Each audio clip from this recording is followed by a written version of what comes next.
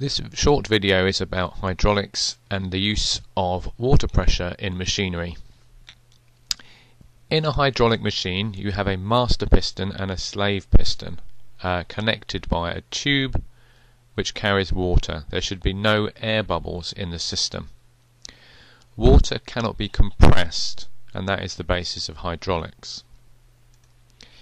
In this example we have a force of 10 newtons applied to the master piston.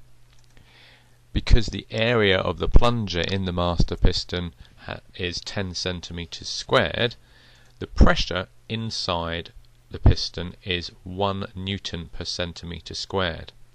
The important point here is that that pressure is the same at all points in the fluid, including in the fluid of the slave piston. The slave piston has an area of 40 centimeters squared, therefore the force is 40 newtons.